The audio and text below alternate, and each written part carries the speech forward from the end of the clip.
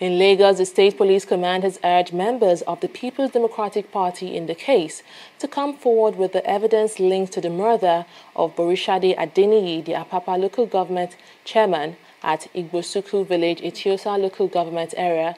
The Lagos State Police spokesperson Chike Oti in a statement told the members of the party to report information claimed to have been reported to some sections of the media to the office of the Deputy Commissioner of Police, Panti Yaba, for necessary action.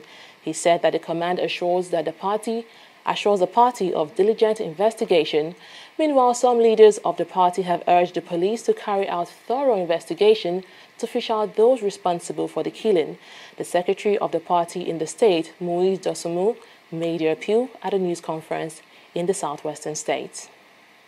The Lagos State Police Command appears to have rushed into an unreflective, tendentious, prejudicial conclusion. The command has portrayed our party as if it is an undisciplined, chaotic ensemble. Of course, this is not true. We demand that the police conduct a thorough, unbiased, professional investigation into this murderous incident. There are several witnesses who watched the gory spectacle and who are willing and ready to identify those who committed this heinous crime.